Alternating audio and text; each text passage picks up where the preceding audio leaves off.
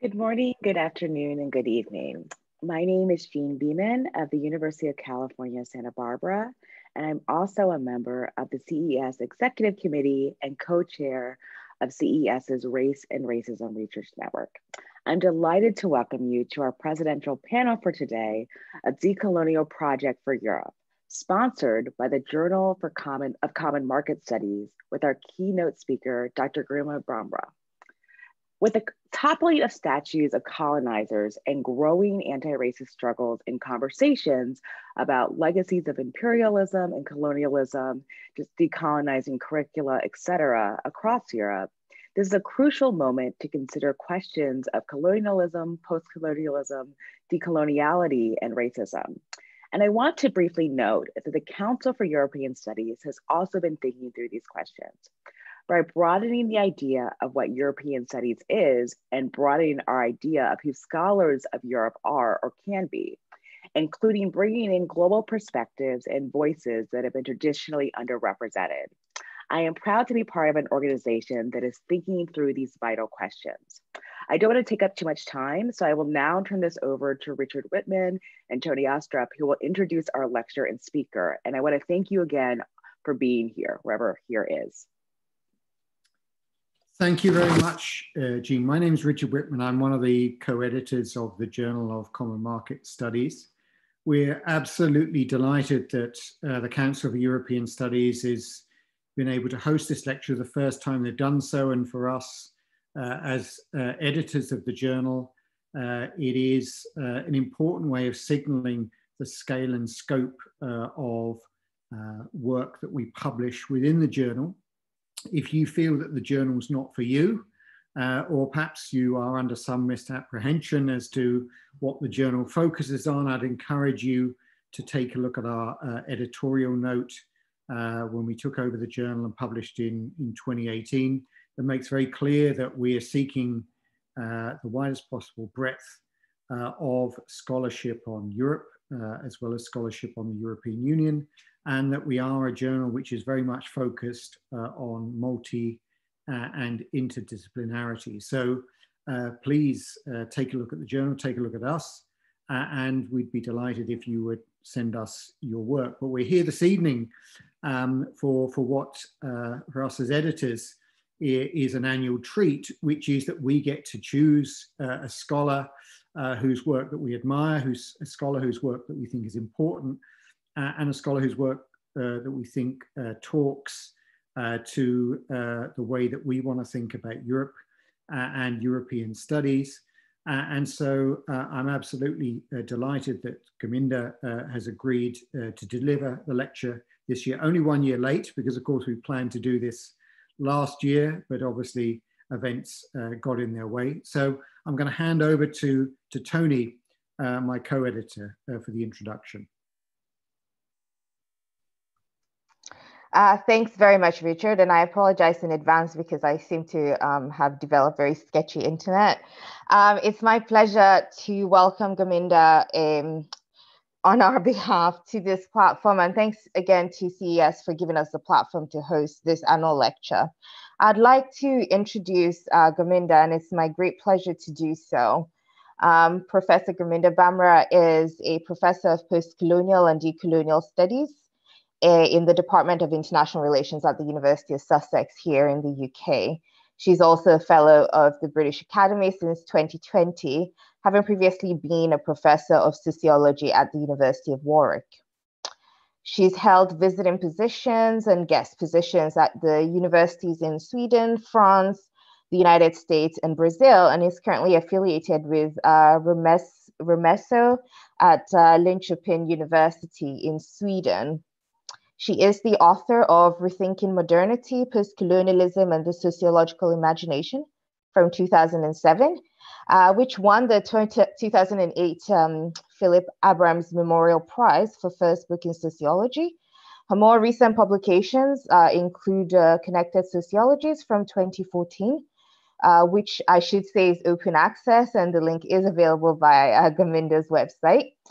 And while her latest book, Colonialism and the Modern Social Theory, was just published actually a few months ago, barely, and it's co-authored with John Homewood.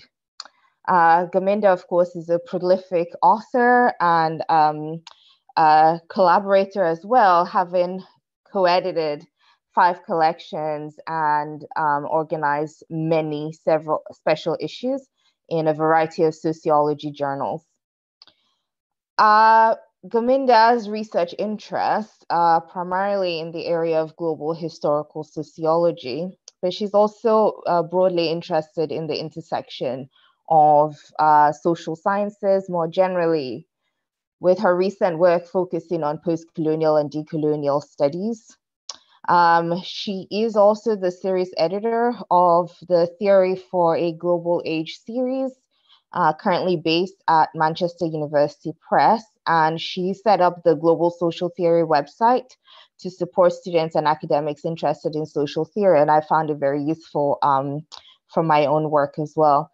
There's a lot of things that Gominda is involved with, but I think everyone is here to really listen to you speak. So I'm going to hand it over to you now. Thanks again for joining us today, Gominda.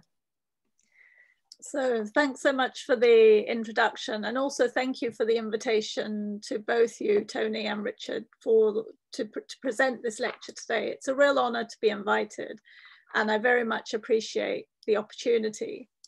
I've worked for over a decade, I guess, on the idea of post-colonial Europe, and have argued for the need for Europe to acknowledge its multicultural present as much as its oft-stated commitment to ideas of cosmopolitanism, as constituted by its imperial and colonial histories. And so in this talk, what I'm going to set out is to ask the question of what a decolonial project of Europe might look like. I'll begin with a recent episode that highlights the multifaceted and complex nature of what I wish to address. So in May 2021, the German government agreed to a gesture of reconciliation with the Namibian government in recognition of its brutalization and elimination of the Herero and Nama people in Southwest Africa in the early 20th century. This gesture, however, fell far short of the reparations being called for by the Namibian people and advocacy groups. Indeed, Germany explicitly refused to use the language of reparations and instead offered 1.1 billion euros over 30 years in aid and not compensation. This sum doesn't exceed what Germany already provides to Namibia in development aid, and Germany's framing of the issues, as set out by its Foreign Affairs Minister Heiko Maas, has also been regarded as deeply problematic. Maas stated that, and I quote, "We will now officially call these events what they are from today's perspective, a genocide." However, a former Namibian cabinet minister, Kazinambo, questioned what was meant by "from today's perspective" and asked, and I quote, "What about yesteryear's perspective when the atrocities happened?" The long-standing failure to acknowledge the events and the refusal now to use the language of reparations has meant that Germany's gesture of reconciliation has rung hollow for many Namibian people. Chiefs from the major royal houses, for example, have rejected the offer, as have activists such as Laidlaw Peringanda, chairman of the Namibian Genocide Association. Peringanda further argued that the offer of development aid did not address the historic loss of lands suffered by the population, or offer any support for the descendants of those who had had to go into exile after the events and now live in other countries. While Germany may believe that it is acting properly in seeking to draw a line under a difficult history, for many Namibians, that history is not simply in the past. It continues to shape the present in quite profound ways. As such, the drawing of any line would need first to recognize the problematic nature of the events as they happened, the ensuing refusal over a century of Germany to recognize the atrocities or take responsibility for them, as well as to address the contemporary concerns about the patterns of inequality established during colonial times. Most of the arable land in Namibia, for example, continues to be owned by Germans and by people of German and European descent. As Henning Melber argues, and I quote, "The current distribution of privately owned land is a constant reminder that colonialism did not end with independence." In this way, colonial land dispossession, which continues to structure inequalities within Namibia and between Namibia and Germany, also needs to be addressed in any project of reconciliation. This, however, seems to be beyond the purview of the current conversation as it is conceived by the German government. The failure of Germany to adequately reckon with the ways in which its colonial history has shaped it is not peculiar to Germany, but it's the common condition of all countries involved in the European colonial project. Reparations are frequently recognized for losses to property recognized within European juridical norms, whether that be confiscated property from Jewish people or property nationalized under former communist rule, and earlier recognition of the need for compensation for the loss of property in enslaved people after abolition. However, the appropriation of lands under colonialism and the forced appropriation of human beings, their labor and resources are not accepted as in need for compensation. It is this disjunct between, on the one hand, Europe regarding colonial history as the past and of little consequence to its understandings in the present, and on the other hand, formerly colonized countries and populations living with the ongoing legacies of that past as a present reality that motivates this presentation. In arguing for a decolonial project for Europe, I argue that this would be a project that acknowledges Europe's past as one largely constituted by its colonial activities, and which seeks to rethink Europe and its contemporary relations to the rest of the world on that basis. As P.O. Hansen set out 2 decades ago, scholarship on the historical evolution of European identity tells a simple and encouraging local story. It is one of rivalries among European countries, the role of the United States in its post-war reconstruction, and the bipolar division of the world order embodied in the Cold War. Out of this, Europe has become an expression of peaceful integration and a demonstration of how a past of conflict and inequality can become, or at least that's the narrative. What is omitted, according to Hansen, is the dismantling of another world order, that which had been structured on European colonialism and imperialism. The failure to acknowledge decolonization across the 20th century occurs alongside the failure to acknowledge colonialism itself as central to the development of the modern world. As such, the first task of any decolonial project for Europe has to be to account for the colonial histories which have shaped it. As such, I argue for a shift in focus from Habermasian ideas of Europe exemplifying an unfinished project of modernity to, following Nelson Maldonado Torres, an understanding of Europe's unfinished project of decolonization. Or, in terms of the example with which I began, to shift from an understanding of development and aid, which are about one's own moral sensibility, to an understanding of reparations, which are about acknowledging historic wrongs and accounting for them. Where we start from and which histories and epistemologies we acknowledge when we do so profoundly shapes our understandings. In this talk, as elsewhere, I seek to make the case for why history matters in the social sciences and why, more specifically, understanding our colonial past is necessary for understanding who we are in terms of the pressing political issues that face us.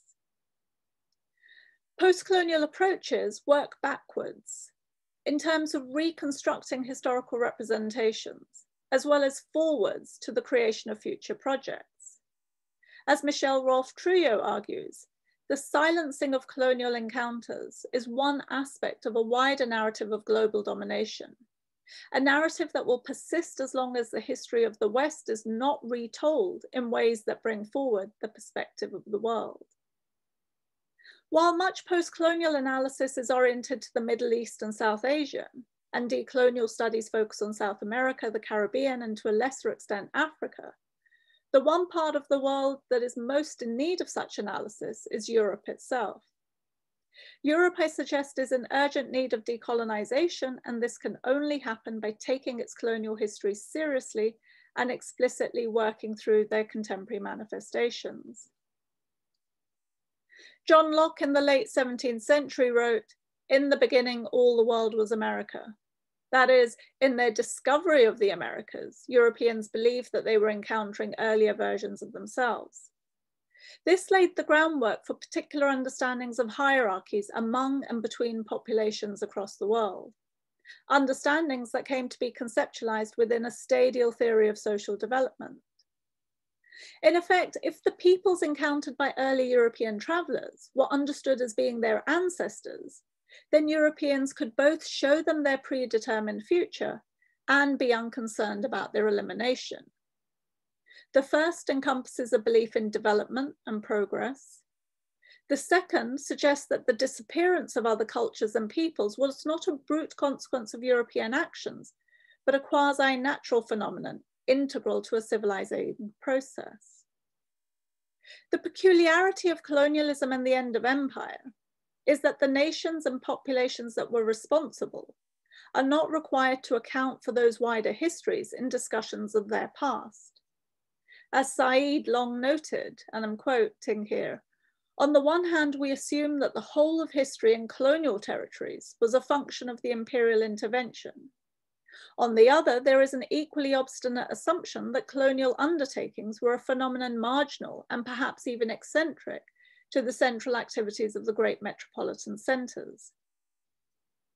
The misunderstanding central to such assumptions is that the state within Europe was a nation state, when in fact it was an imperial state. Standard genealogies of the state within Europe tend to see the 1648 Treaty of Westphalia as central to the emergence and consolidation of the idea of national sovereignty and the political equality of states. The key issue, however, is that over the subsequent centuries, European states did not simply exercise their sovereignty within the territorial boundaries of their national state, they also exerted power and violence over territories and populations elsewhere. So in this way, sovereignty was only to be respected in relation to other European powers and was not regarded as significant to encounters with peoples and lands beyond Europe. Indeed, as Anthony Anghie argues, the doctrine of sovereignty was itself explicitly a statement of the relation among European powers, and it allowed the exercise of sovereignty over non-European others as an expression of that sovereignty. This explicitly legitimizes for Europeans the terms of an imperialism that would incorporate the non-European world into the ambit of European powers. So one of the issues at stake here is that core European states are understood as having a theoretical and conceptual integrity as nation states.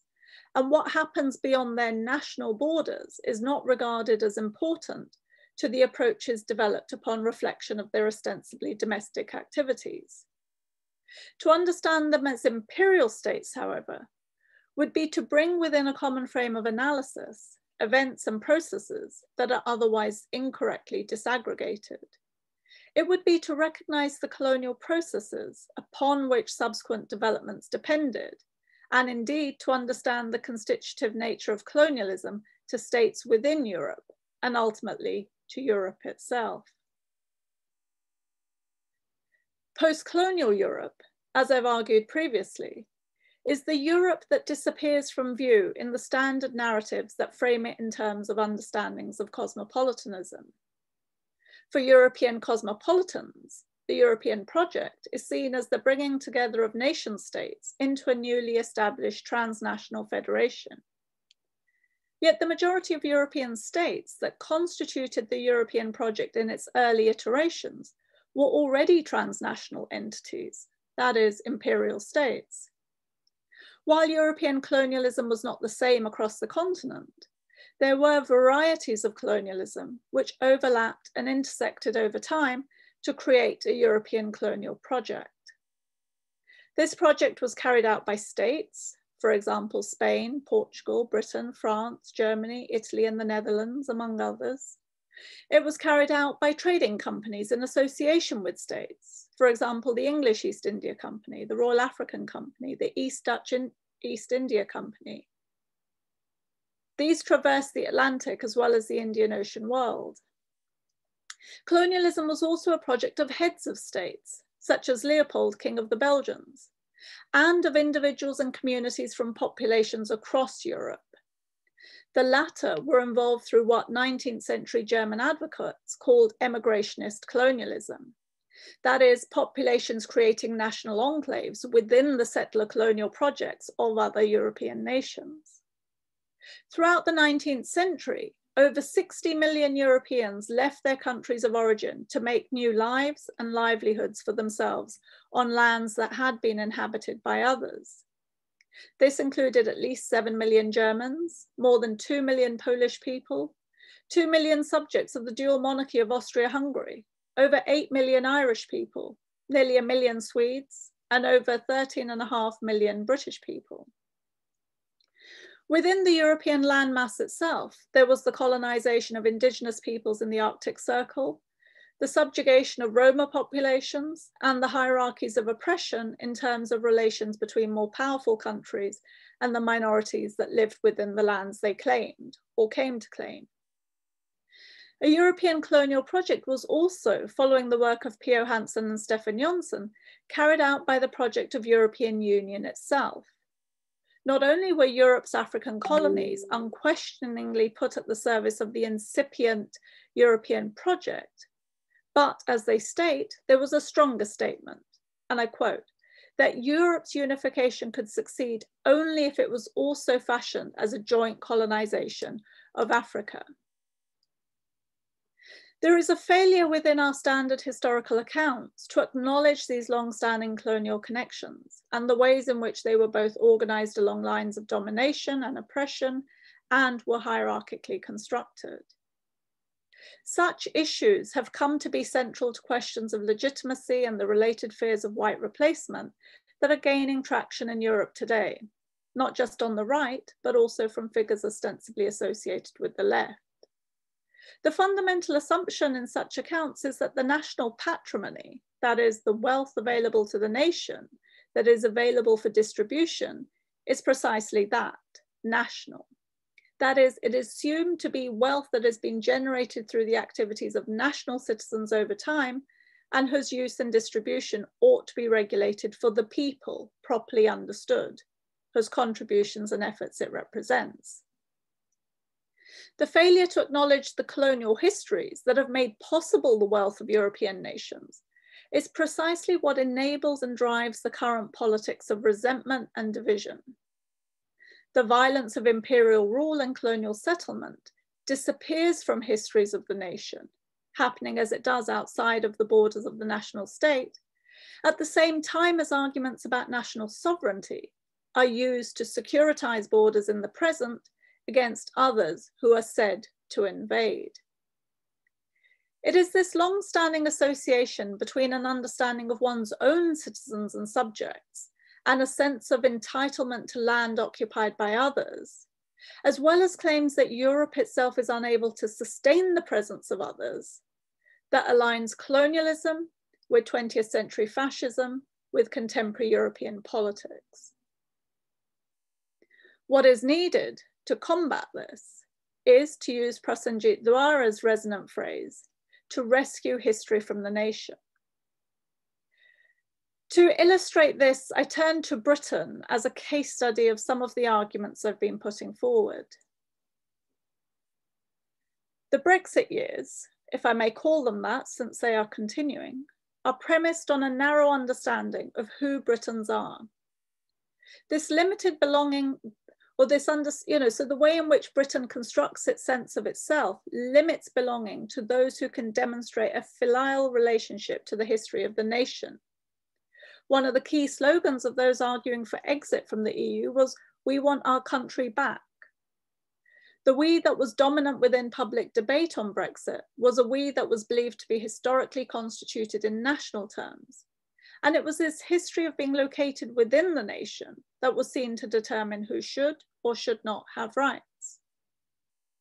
The most visceral attacks came in relation to a sense of that national community having been betrayed by a metropolitan elite that appeared to care more for the situation of non-British others than it did for the legitimate citizens of Britain. Whilst I'm focusing on Britain here, I would say that this has also been a trope of many other European nations in the face of a migration crisis whose European origins have been effaced. As I'll go on to argue, in the broader context of Europe, national politics in the present is rarely determined by a nationally bounded past. So at no time since its inception as a polity was Britain ever simply a nation state. While there may have been a national project at the heart of the imperial state, that state had been supported financially and otherwise through the labour, resources and taxes of its imperial subjects as much as its domestic ones. I'm just going to make an aside here, and partly because many people have very little knowledge of this fact, and this is that colonial subjects in India paid income tax, which went into the coffers of Westminster at a time when the working class in Britain and the majority of the middle class paid no such tax. And indeed, it was the taxes and tribute from India and the rest of the empire which enabled the British state to waive taxes from its working class and middle class populations, while at the same time using this imperial dividend in the provision of welfare to them. Colonial subjects, however, were excluded from any redistribution of that wealth, even during periods of catastrophic famine, as in India. And the case against famine relief was made in the fear that if arguments for such relief were accepted, then it would lead to arguments for the permanent maintenance of the Indian poor. This was at the same time as general poor relief was provided as a legal right to the destitute poor in Britain. So Britain is established economically through the extraction of taxes from colonial subjects, and in the redistribution of its wealth as welfare, it establishes the idea of the nation. This long-standing asymmetry is at the heart of the dysfunctional politics that characterize our contemporary times. I'm happy to pick up on this and other aspects, obviously, during the discussion, but back now to the main body of the talk. So after the results of the referendum to leave the European Union were announced, there was some commentary that this reflected a nostalgia for a time when Britain was, in its own terms, unproblematically at the head of global geopolitical formations, namely empire and then Commonwealth. David Olusoga further suggested that the imperial nostalgia at the heart of Brexit was not even a recent phenomenon. Ever since the loss of the 13 colonies that became the United States of America, he argued, there had been a nostalgic yearning for lost colonies, and perhaps more importantly, the wealth and global influence that came with them. In part, what I would suggest that we are witnessing in the contested debates post-Brexit is a belated recognition of the loss of empire as Britain reckons with what it means to become a small island. Andrea Levy's novel of the same name, Small Island, plays with the term, referring both to the island of Jamaica from which some of the main protagonists come, to their realization that Britain itself has become a small island after decolonization and the loss of empire. The Brexit years then have been defined by a narrowing of vision of who constitutes the body politic and who ought to be considered the legitimate object of public policy. In other words, who belonged, who really belonged, and who did not. Belonging to the history of the nation was presented as central to the possibility of being acknowledged as being a legitimate part of politics and a legitimate object of policy initiatives in the present. Such arguments, however, profoundly misunderstand the history of Britain, as I've been setting out. Further, as Anne Dummett argued, it was only with the revised British Nationality Act of 1981 that the meaning of British came primarily to signify a connection with the UK alone. Prior to that, in common parlance, in school history books, and the law of nationality, British signified belonging to the British Empire rather than to the island of Britain. While this more expansive understanding, albeit within a system of hierarchy and domination, is absent from most discussions of what it is to be British, It is an understanding that dramatically came to the fore during the initial period of the COVID-19 crisis. What was clearly demonstrated during this period and since was that Britain is a multicultural nation, and perhaps more significantly, that it could not function effectively without its ethnic minority citizens and migrant populations, both settled and temporary.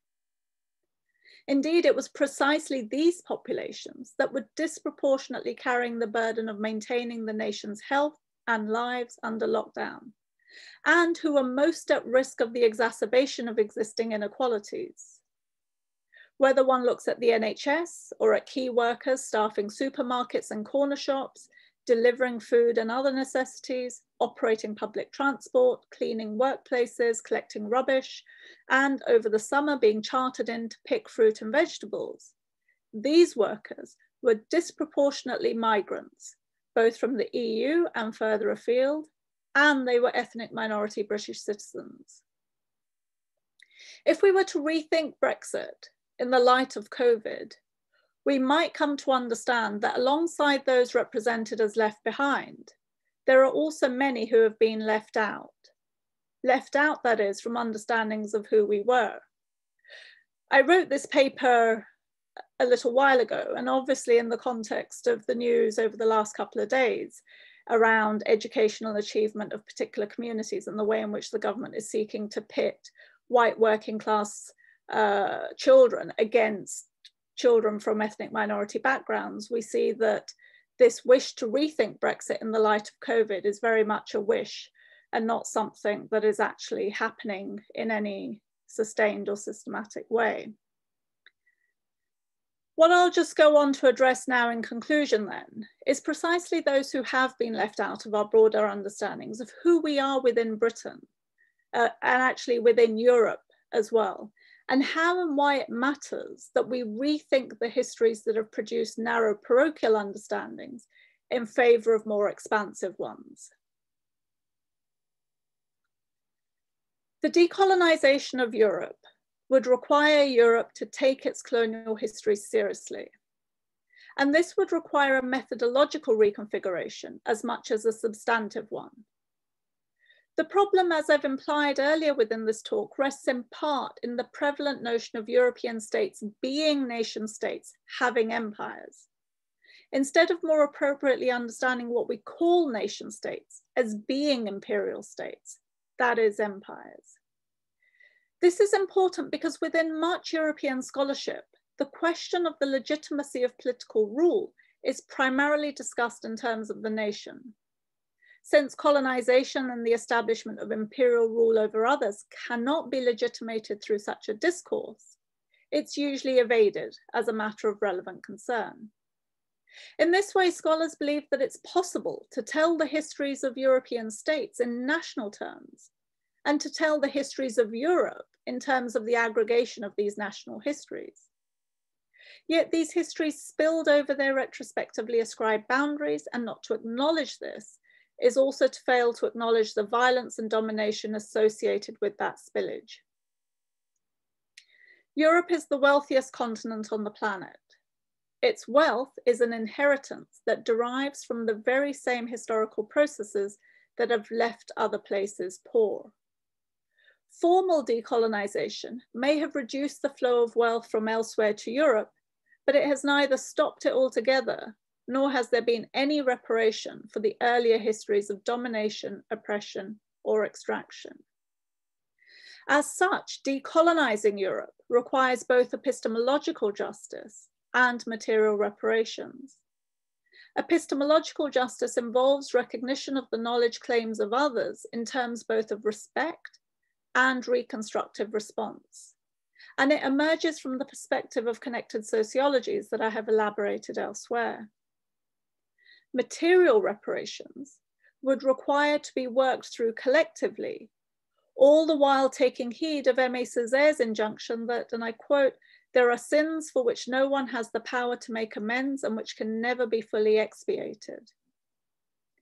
If we cannot fully expiate them, what could we nonetheless do? There is something truly puzzling about European scholars' failure to address colonialism as constitutive of their societies and as constitutive of every aspect of their possibilities of being.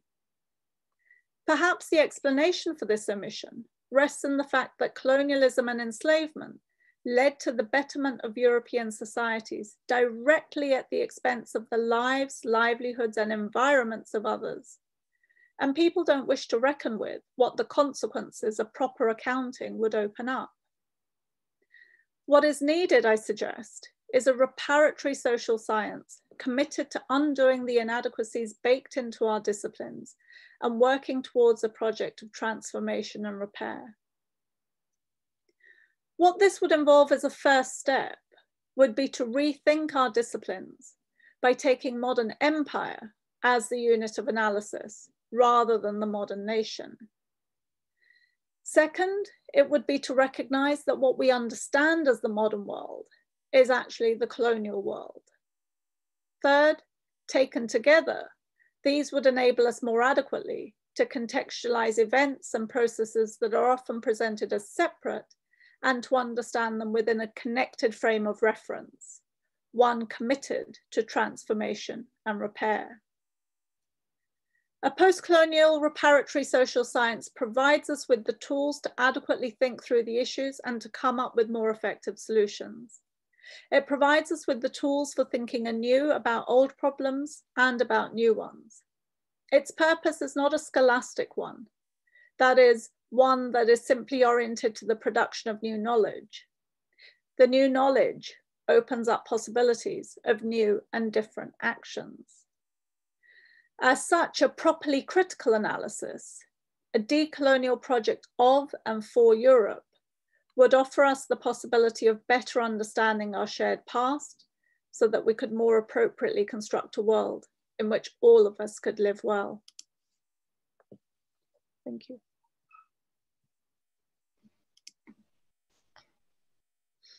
Thank you so much, Gominda. That was a lot. I was taking notes very furiously, and I'm sure that lots of people have questions for you. I just want to suggest to people to please put their questions in the Q&A box, and I think we have quite a bit of time, so I might just call on each person to maybe read out their question if appropriate, but this way Gominda also has access to the Q&A.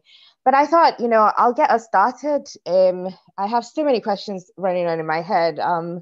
When you were speaking, I was thinking about some work that I'm doing currently, where I had, in a sentence, I had talked about the coloniality of power as being intrinsic to the EU's foreign policy practice. And one of the comments that I got back was, you know, why have I chosen to use this particular lens?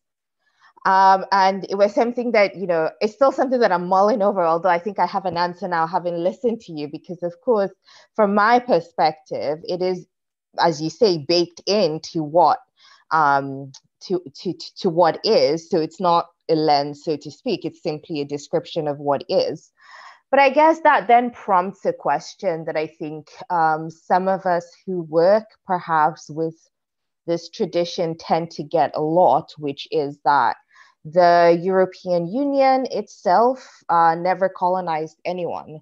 So how can we talk about the EU in the same ways that we might speak about the United Kingdom or France or Spain or Portugal? And I just wondered if you could say a bit about that. I mean, in response to that question, I guess I would really have to just draw on the work of P.O. Hansen and Stefan Jonsson, who've set out within their book, Pure Africa, drawing on a range of scholarship to demonstrate the way in which, you know, it wasn't, so, okay, let me put this another way. There are two ways in which I think we can understand the EU as constituting a form of colonialism. Firstly, the countries that made up the EEC, almost all of them were colonial powers and had colonies at the time of union, and they brought their colonies into the European Economic Community. So France explicitly set out that Algeria was a part of France and that Algeria ought to be recognized as being part of the economic community. And Algerians had all the rights of others within that initial community except two. One was freedom of movement, and the second was to be paid at the same rate as everybody else was being paid. And so even in its very instantiation, the European Economic Community institutionalized a racialized division at its heart, whilst failing to acknowledge that it was incorporating colonial territories and colonial ideologies in its own construction. And then again, as Hansen and Johnson set out, the European Union explicitly, or economic community as it was then, explicitly set out that it would be unable to exist if it was not able to draw on the land, labor, and resources of the African colonies that were being brought in to the European Union. And so remember, this is a time after the end of the Second World War. Europe is depleted in resources, in labor power, and so on. And its solution to how it addresses its devastation is to maintain the systems of devastation within its colonies in order to rebuild itself. And we see that in the way in which France, for example, maintains the system of sort of linking the currencies of its former African countries to the colonial franc system. Ndongo Sambasila has written about this recently, and Fanny Pigot together, they've co-authored a book, and they've set it out quite explicitly, the ways in which money from the colonies was tied to European standards in order for this, what Utsa Patnaik and others have called a colonial drain in the context of India, but I think it's relevant to thinking about other things as well, to establish the ability of Europe to rebuild. And our failure to acknowledge those relationships as colonial relationships, which are at the heart of the European project and don't mark Europe as, or the European Union in any way distinct to the histories of European countries separately, but is actually a continuation of it. And it's a mythology that is being reproduced, including through the institutions of the EU, to present this idea as if the EU represents a break from the past rather than a reproduction of the past. Thank you so much for that. We have quite a few questions in the Q&A, so I'll start with the first one, and this is from Andrea Pear Vasquez, where she asks, based on something you said in your talk, where, you know, the emigres that went to different areas of the colony, and her question was, you know, were they supported by the state, or did they settle elsewhere on their own accord in order to be part of the colonial project? So there was a massive movement of Europeans across the 19th century. And that movement was facilitated by governments as well, and by migration associations that were set up. So, you know, an initial group of people would move, they would then set up a migration advisory sort of center and provide information for other people who wish to come and follow in their routes. So some countries provided financial aid for people to move, particularly those that they saw as poorer, or, you know, Britain, for example, paid people or paid their way to go to Australia and elsewhere in order not to have to deal with issues of poverty at home. And so they exported their poor, if you want to put it in those terms. Other people went looking for a better life, looking for opportunities, looking for all the reasons, you know, they were economic migrants in today's language, except they didn't migrate. They were not migrants, because migrants, when they go to another country, live according to the rules of the other country. When Europeans went to what we now call the Americas, they didn't live according to the rules of the indigenous people who inhabited that continent. They dispossessed them, they eliminated them, they took their land, and they established their livelihoods on top of them. So these people should be seen as settler colonists who, whether wittingly or not, participated in what comes to be consolidated as a European colonial project.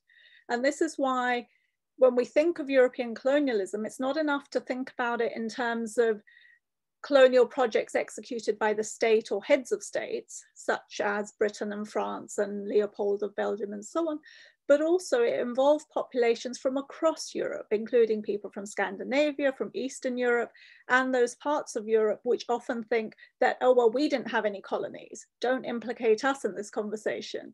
And it's like, well, if you actually look at the history of settler colonialism, you begin to see that most of Europe is actually implicated in the project of settler colonialism, which is what creates a European colonial project. Thanks so much for that. And I think actually what you've just mentioned does link into the next question I'll ask from Catherine, and it brings to mind as well, where countries like, say, Sweden, Finland, for example, who've been very active in this sort of development field and really usually put themselves aside from actors like, again, Great Britain and France,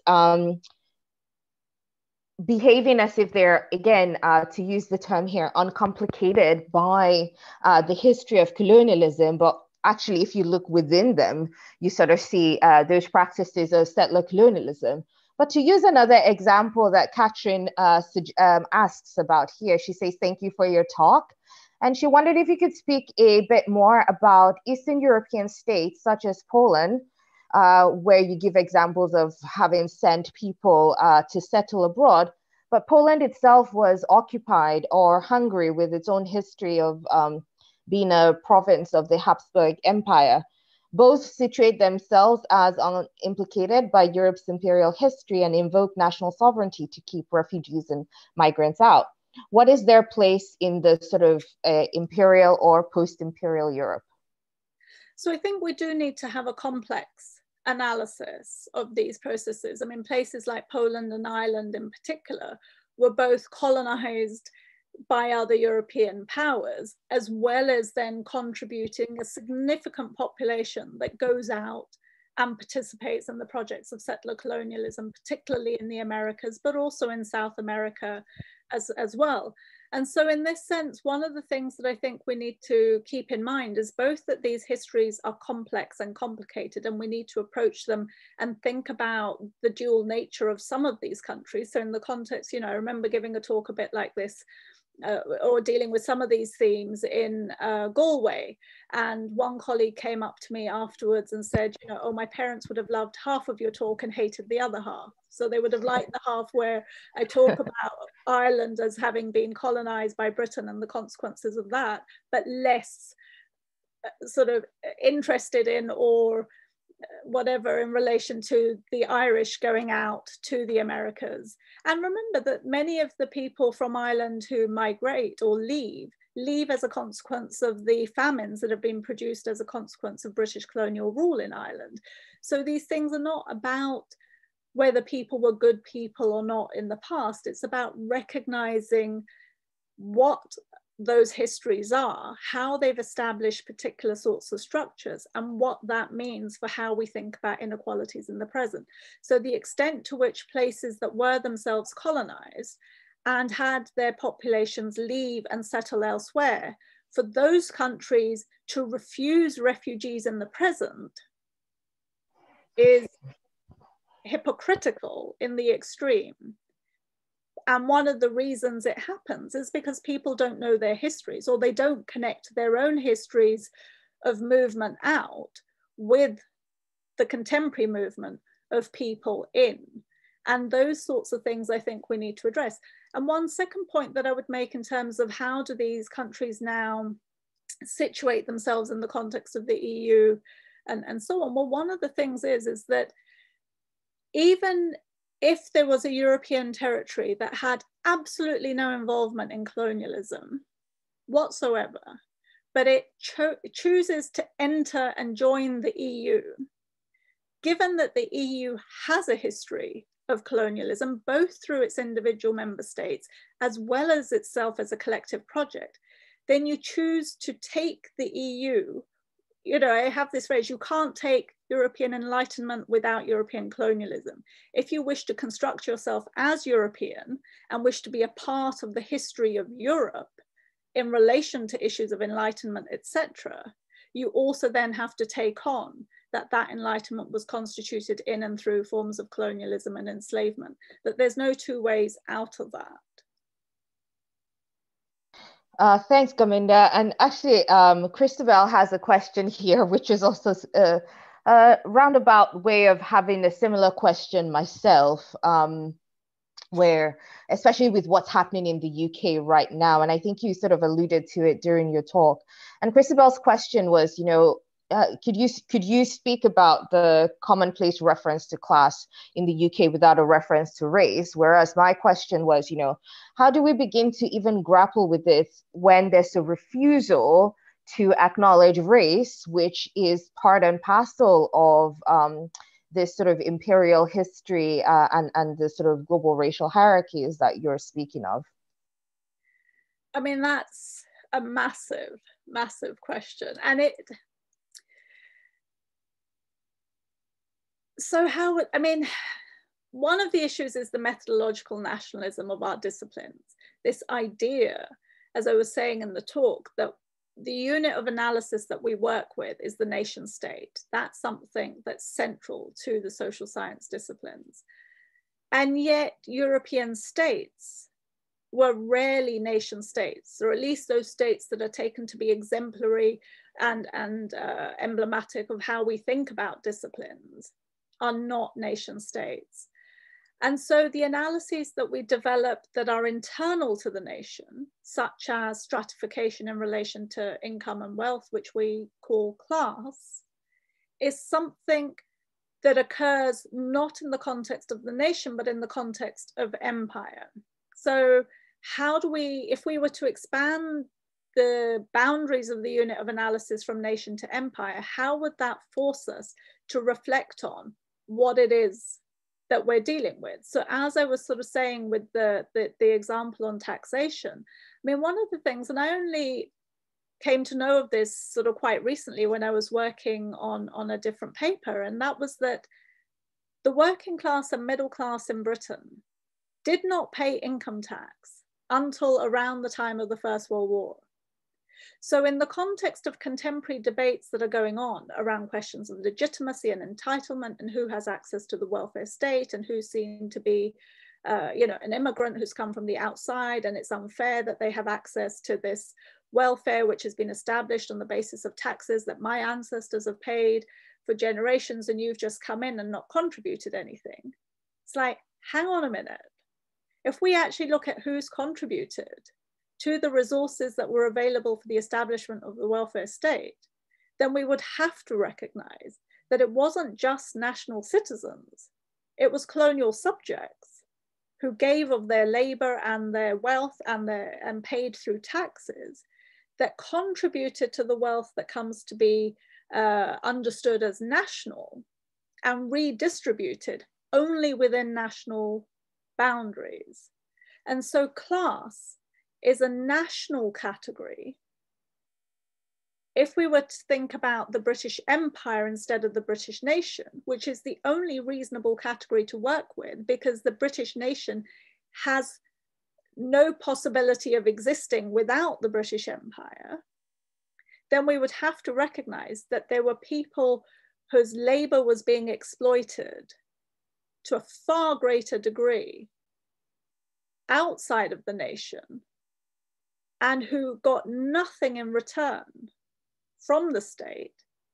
It would have to cause us to rethink how we develop this categorization, what we do with it. And in part, I don't know whether it's just that the task seems too complex for people to engage with, or, and perhaps this is more the case, that they don't want to deal with what a reckoning with this would entail, which would be some degree of redistribution beyond the nation. So in that sense, class and race are both easy categories based on a misunderstanding of our past, which I don't think give us much analytical power in terms of understanding inequalities in the present. And I would say that about race as well, because one of the things that I distinguish is that the way in which race has come to be mobilized as a category within the social sciences is often associated with ideas of identity or inequality. I would want to think about race as something that's produced through colonial processes and is something that comes to justify the inequalities that are established on the basis of colonial histories. That's not so pithy as talking about race. And so I think that the focus on race and class both actually stops us from adequately analyzing the situation and intervening in it.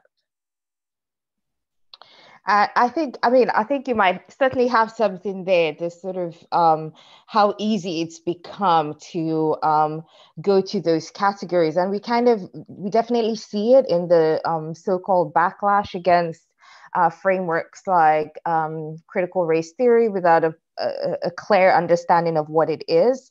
And yet we see in the United States laws being passed against a particular lens of studies, which, you know, is totally antithetical to how even the most conservative understanding of social science might operate.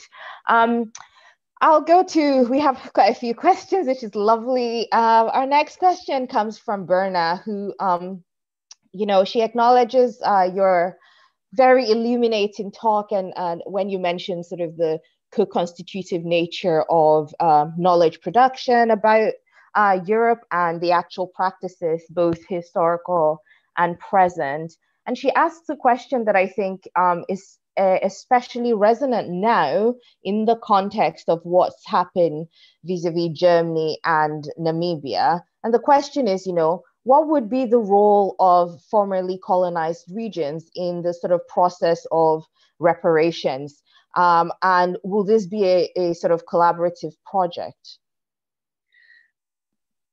So, and again, I mean, these questions are very tough in a way because they require so much sort of contextualization to get at the heart of them. So one of the things in relation to, say, reparations, people who live in places that have been colonized don't necessarily know the histories, or how to put it a different way, like, we're in quite a privileged position when we've had time to read and think and to create analyses and so on of stuff, that's something that some of us within societies do, not all of us, although there are people in all societies that are doing this. So I'm not sort of saying that this is something that happens in the North and not in the South. I'm saying that across the world, within societies, there are some people who've done the work around thinking about the relationship between the histories of colonization and contemporary inequality, and many people who haven't had access to those histories and are sort of living within those conditions. And in that sense, that people who have engaged with these histories, and it's usually people from formerly colonized places, and often those who've ended up in the global North for whatever reason, who come into the metropole with other knowledges and are confronted with, what's colonialism? It's just in the past. It doesn't really matter. We've gone beyond that. We're now sort of, you know, in this whole other world and so on. You're like, but hang on a minute. These other places are still living the legacies of colonialism. And actually you here in the metropole are also living these legacies, except you don't recognize them because you benefited from them. But you benefiting from them is also you living those legacies. So in that sense, to sort of point to those differences, it requires people who have understandings of other places and other histories to be able to bring them into conversation with dominant accounts in order to be able to make those arguments. So I think in many ways, it's because there are people from formerly colonized places who are in Britain who can say, hang on a minute, this idea that Britain established its wealth endogenously, well, what do you mean? Look at this history. Just because you don't know this history doesn't mean that other people haven't known this history and actually have known it for a long time. So in the context of India, for example, Dadabhai Naoroji wrote a book called Poverty and Un-British Rule in 1901 in English, published in England, that detailed the extent of colonial drain that was happening from India to Britain. The fact that that book is not read or understood as a British text or understood as part of British history is part of the way in which the colonial modes of knowledge production seek to reproduce particular narratives and exclude other ones. So in the same ways as any number of scholars, from Walter Rodney to Samir Amin to Eric Williams to C.L.R. James, you know, scholars have written this stuff. What would it be to systematize our disciplinary knowledge on the basis of their thought, as opposed to what is currently reproduced as standard? And so absolutely, there has to be that conversation. I hope that's clear. Absolutely. I think it's something that certainly in my own sort of sub area, we continue to grapple with, you know, even thinking through things like language, you know, who decided that, you know, in the context of EU-Africa relations, EU would come first when social science convention is well embedded into you know, using the whatever first alphabet comes first. And we know that this matters because of a deliberate shift, even in the EU's own discourse around the changes it wanted to institute in the context of that relationship. I just wondered if any of my co-panelists wanted to interject or had a question or comment at this point. We still have quite a few questions. So Richard or Jean?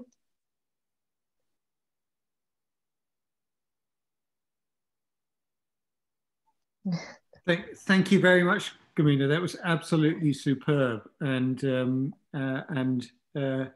I really, really look forward to reading the lecture, which obviously will be published in the journal in due course.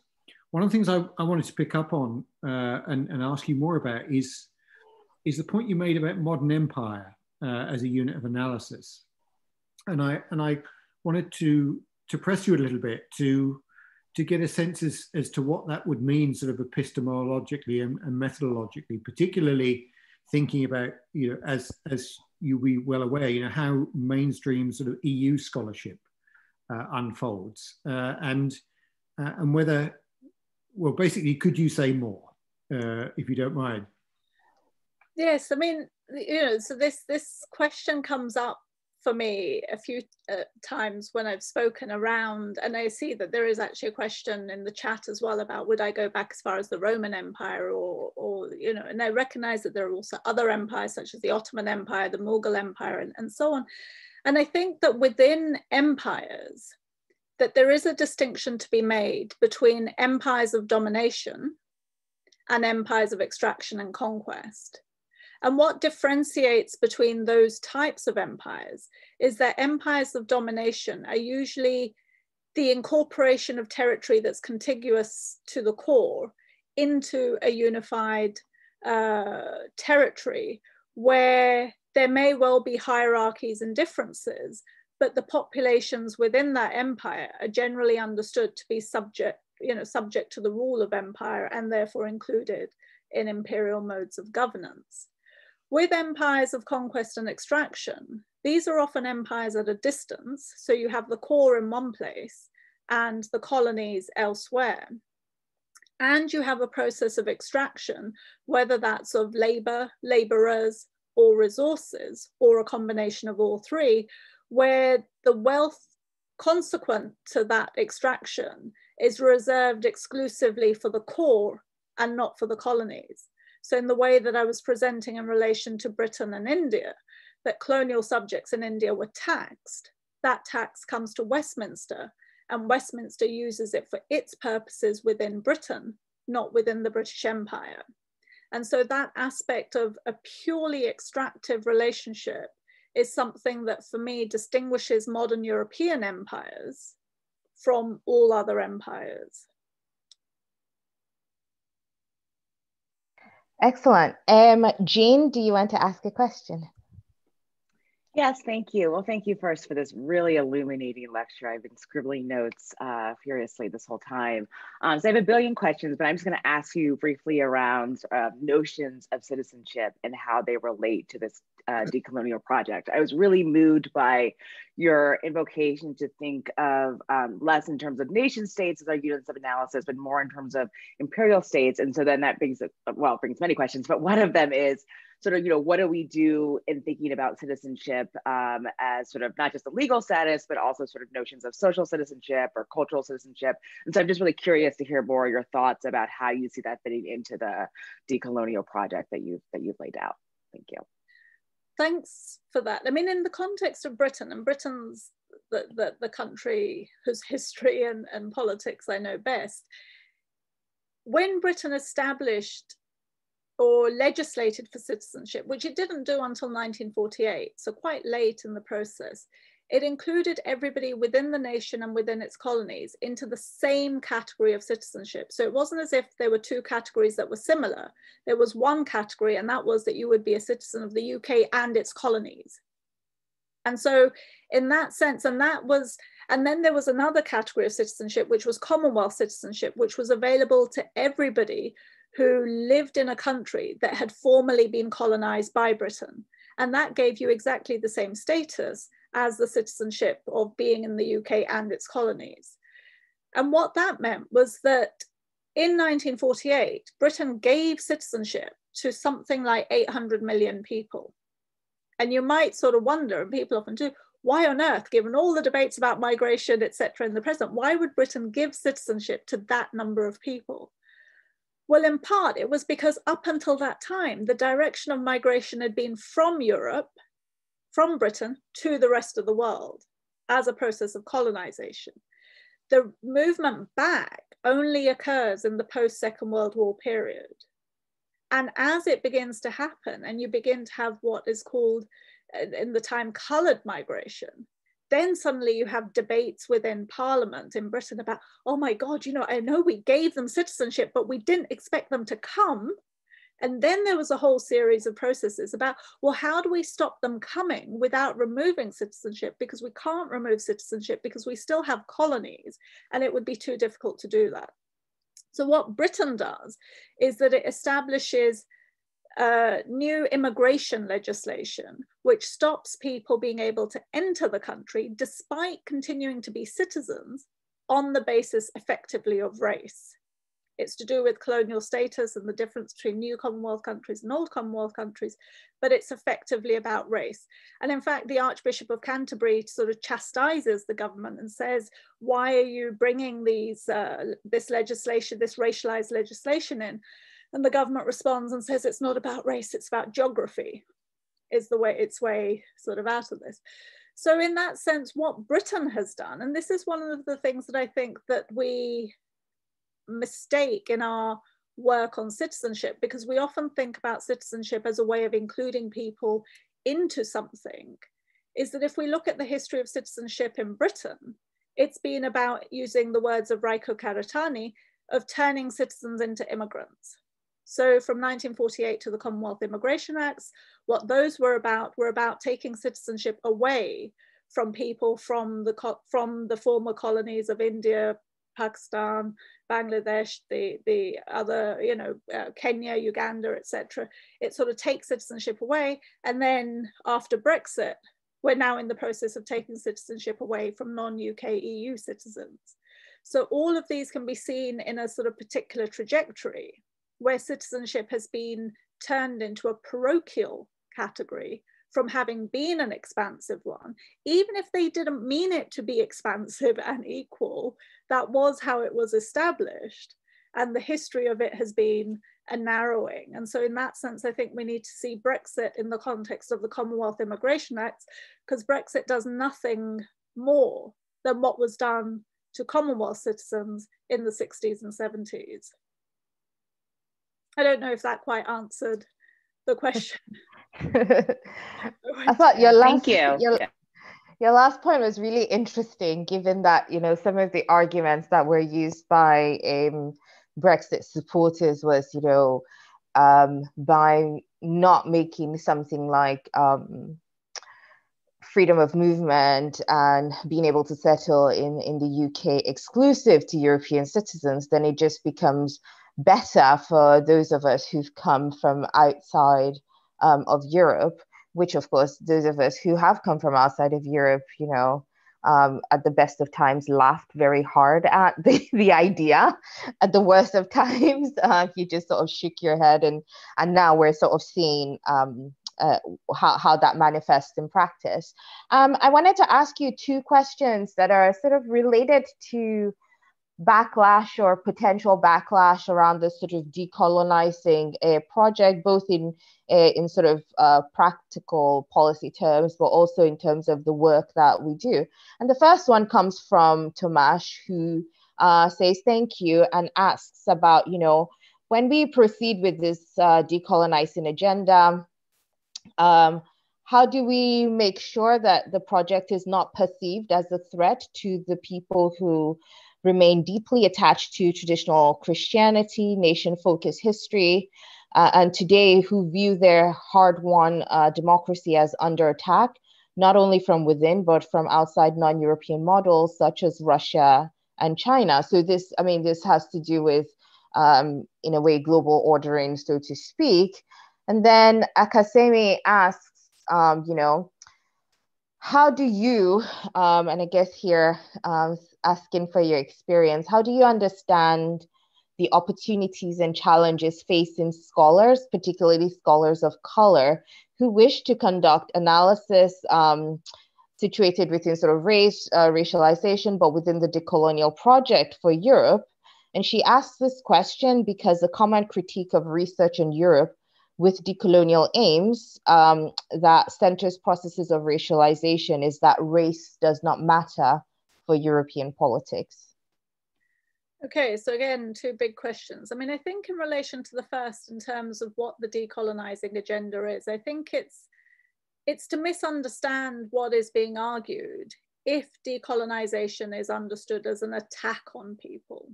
What decolonization is about a recognition that Europe's past has been a colonial past. It may claim it to have been constituted by nations and through national histories, but the more we do rigorous research and engage with our past, we understand the colonial context for the majority of states within Europe.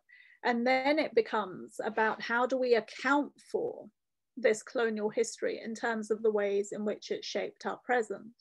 And in that sense, I would suggest that there is a fear of a sort of attack on democracy and an attack on sort of ideas of democratic citizenship.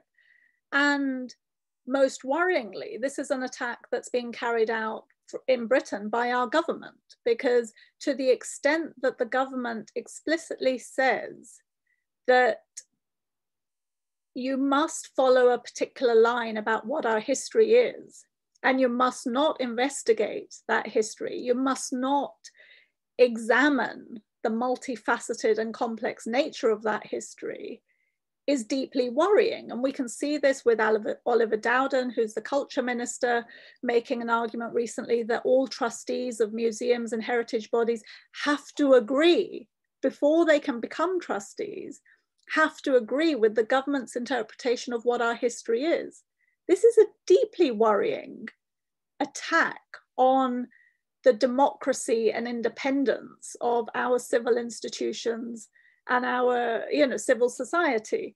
And so in that sense, I would suggest that in Britain and possibly also in Europe, I don't know enough about what's happening in other European countries at the moment, that there are two sides to the debate. On one side, you've got people committed to what I call democratic citizenship and accountability. People who, understanding themselves as democratic citizens, are interested in knowing how the past has configured their present, and to think about how we need to account for that past within the way in which we construct politics in the present. On the other side, you've got people committed to opinion and authoritarian populism. And this is a very dangerous moment. And we do have to decide, what are we going to commit to? Are we going to commit to democratic citizenship and accountability? Or are we going to go along with authoritarian populism? Because there isn't a bridge between the two. And we've seen how things don't really play out well if we fall on the side of populism rather than democracy. So in that sense, I would sort of say that there's a need to understand this as an inclusive project, as a project that would work for us all. And perhaps the question to ask those who are opposed to it is what they've got against a world that works for all of us. And then, sorry, the second question was? No, I think it was just the second question was around sort of the processes of knowledge production, you know, what, and I guess maybe also speaking to your own experience, which is, you know, how do you respond to people who say, you know, race doesn't have any place in the study of European politics, which I think you've made a very good case about why that's clearly not the case. Yeah. Yeah, I mean, I guess again there I would sort of go back to this thing that I think scientific racism is something that comes to be established within Europe as a way of justifying its colonial endeavours. And so, you know, the way in which I think about this, which isn't necessarily the way in which many scholars of race or racialization would probably think about it, is that I would see that it's colonialism that creates or that provides the conditions for the establishment then of scientific racism as a legitimation of the colonial process. And so in that sense, race is directly linked to colonialism and is not something that can be understood as separate from colonial processes. And to the extent that European countries and European populations have been invested in the production and reproduction of colonialism, then they've been invested in the production and reproduction of a justification of racialized difference in order to justify the material inequalities that come to be established on the basis of that as well. I think that's a really good point, because I mean, obviously on the one hand, with Richard and 4 other colleagues, we are sort of the editorial board of the journal, but we're also sort of aware of our responsibilities to the sort of field and to the discipline, that, you know, regardless of whether we want to or not, we are perceived, and in a way we're in this position to sort of shape knowledge. And I guess, you know, from the sort of engagements that we have and conversations we have around knowledge production, we know that, you know, there isn't necessarily that openness to actually even have the discussion about sort of that process of the impact of colonialism, decolonial thinking, because, you know, and we've been told, you know, outright that, you know, this isn't something that is pertinent to the sort of thing that JCMS should be doing. But I guess that's a story for another day. So excellent question, and I think response as well. So I'm well aware that we don't have that much time left, but I do want to get through. We have about 6 questions left. And I think some of them you can answer really quickly. So next is from Rosemary, who asks, you know, in the Treaty of Westphalia in 1648, did all signatories not commit themselves to not meddle in other countries and not to incite violence anywhere outside their borders? Did this commitment to pacifism exclude colonized regions? I think there's an easy answer to that. Yeah. Yes, I mean, it was basically that they agreed not to interfere in the affairs of other European nations, and what European nations did elsewhere in the world was deemed to be fine, because people elsewhere in the world were not regarded to be people who constituted states and had sovereignty. Even if they did in their own terms, they were not recognized by Europeans as sovereign entities, and so could be invaded. But then that gets slipped out when talking about the need to generalize the principles of the Treaty of Westphalia in the post-Second World War period. And it's like, well, you can't actually create a system of nation states on on the basis of a principle that had legitimated the colonization of others without radically rethinking the principles that enable that to happen without contestation internally, you know, so yeah. Absolutely. I think it reminds me of a sort of excellent talk that I heard from Sumi Maddock around sort of the construction of human rights as well, where, you know, this is a term that, you know, certainly the EU stands on, and we talk about it, and we take it back to the United Nations, keeping in mind, of course, that there was a huge part of the world where its peoples were not considered human in the way that sort of those ideas filtered through.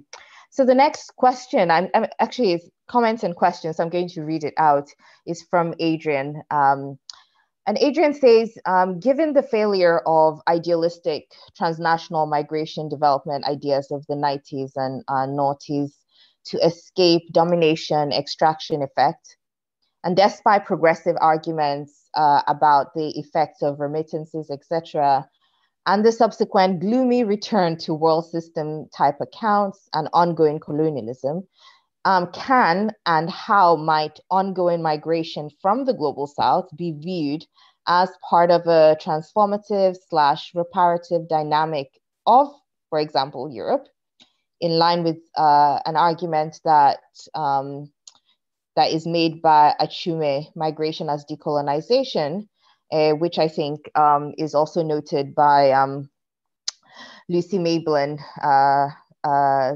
book, which I believe you wrote the foreword for. Yeah, I mean, I think Tendai Achume's article is brilliant, and I think it makes a very powerful case. My response to her argument, and we've discussed this as well, is that I think to think of migration as a form of decolonization, and to think that migration from the global south to the global north is in its own terms reparative, is problematic, because it then takes attention away from the inequalities that have led people to need to migrate. So what we're doing by focusing on migration is only enabling possibilities for those who have the capacity and the ability to migrate, and doing little for those who remain in the conditions of poverty, inequality, and, you know, whatever the conditions are that have led others to migrate. So I would want us to think much more deeply about our responsibility to those who remain in other places and remain in conditions of poverty, especially where those conditions have been created through the same historical processes that have created our wealth. I don't see migration as a solution to that. And I don't advocate for open borders as a consequence. I advocate for an address of global inequality. Right, okay, so another question to be read, this time from Drew, who says, when redistribution, even within nations, seems increasingly nearly impossible for center-left parties to do in the face of neoliberalism, or is increasingly directly tied to ethno-nationalism, what political ways forward do you see for the practical politics of reparations beyond the nation? What else is there? I mean, if we accept the historical accounts that I've given, if we accept this, then what else is there for us to argue for, even if it doesn't seem possible? And I sort of would go back to this idea that, you know, all social movements, all events which have transformed things, they never occurred just in the moment. There was a long history of people making the argument and laying the groundwork for the possibility for things to change at a time beyond our lifetimes. So I'm not making this argument because I think that this is something that in any way would be possible tomorrow, next year, or the next decade. But I can't, given what I know through the work that I've done, there is no other argument that I feel I can make except this argument. And it's something that I'm prepared to listen to other points of view and be persuaded that there are alternatives. But so far, nobody's provided me with something that I would see as an alternative to this, as a way of resolving the issues. And if we think about climate change, for example, I mean, if anything is going to get us to act, it might be the fact that catastrophic climate change is going to destroy our world within the foreseeable future. And so how do we shape that conversation in the context of the conversations that we've been having here today as well? And one way might be to think of the fact that whilst we here might be facing catastrophic climate change, this isn't the first time that people's worlds have been destroyed through the actions of others. You only need to be aware of Indigenous peoples and their struggles to know that our world has been built on the destruction of their worlds. And so now we're asking for change in the context of the protection of our world. Well, if we want that to happen, we have to recognize how our world has been based on the destruction of the worlds of others. And how do we hold both of those conversations within the same frame? And I don't know what more than we can do than make these arguments and seek to persuade people that we need to do more and do it differently. Indeed. And just a final question from Jeff Kopstein, who says, how does the historical experience of European Jewry fit into the broader historical discussions of empire? I mean, I think there I would go to the work of people like Aimé Césaire and others who very explicitly tied the experiences of what happened to people within Europe in the mid-20th century with the longer histories of European colonialism, that I don't think that there's a divide between those, but that we need to understand these processes within a common frame in order to be able to understand how these are connected, how it was possible, and what it is that we need to do within, you know, to go beyond where we've currently been. No, thanks. Thanks very much for that, and several thank yous in the Q&A for bringing in the sort of climate change dimension.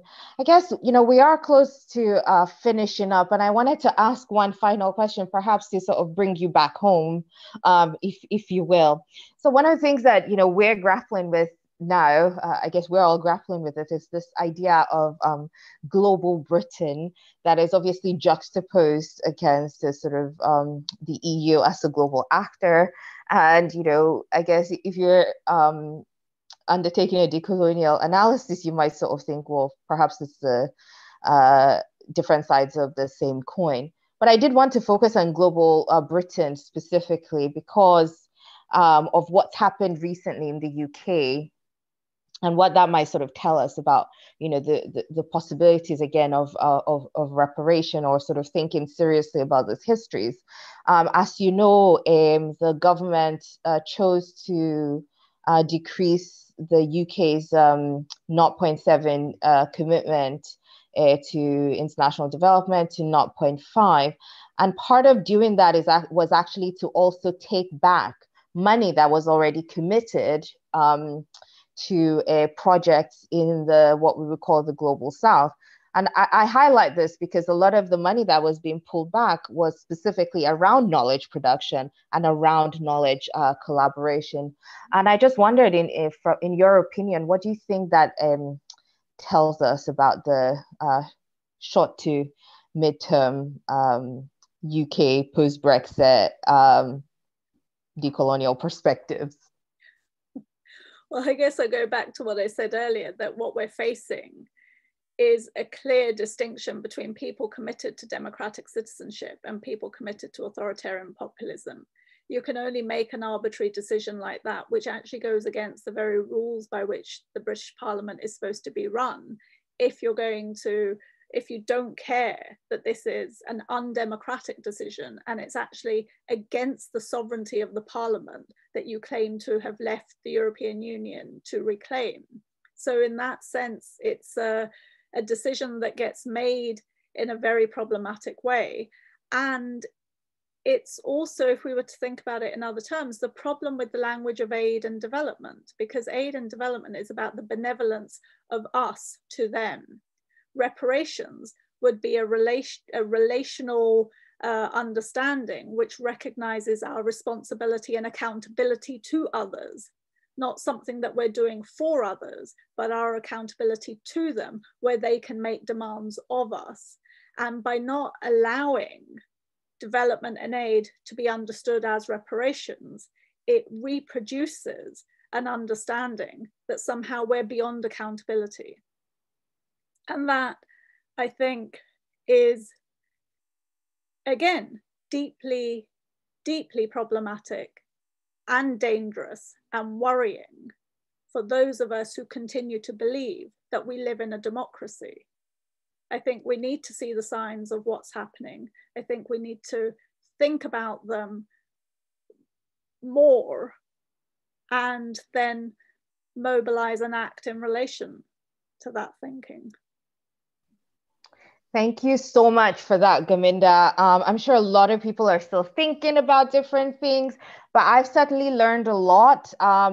It's very clear that there's still a lot of work ahead of us, but not only that we have responsibilities as well. Those of us who are in the academy working on this research, it's not just about critiquing policies as individual citizens or what have you, but actually that we have a responsibility through our scholarship to really think about a lot of these issues, because we're certainly not there yet. And I think, as you said very clearly, we don't have a choice. We don't have a choice if we truly care. I would like to say thank you to Jean for stepping in to lead us in the session on behalf of CES, and of course to CES for hosting.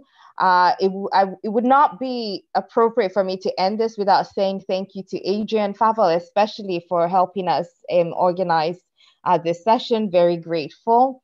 I should also note that Adrian is, of course, also a member of our advisory board, so thanks for that. And of course, for my partner in crime always, Richard, for basically letting me do whatever it is that I wanted to do. So thank you for always being so supportive, and to our wonderful audience. And those questions were so insightful. Yes, I think everyone deserves a clap there for sticking with us and asking such important questions. I think, like Jean. Just to say, I really thank you to you both for the invitation, but also the questions from the audience were just really fantastic and really enable that productive sort of conversation to happen. So thank you so much. Absolutely. So I just want to encourage other people to keep going to sessions. Very exciting conference we have here.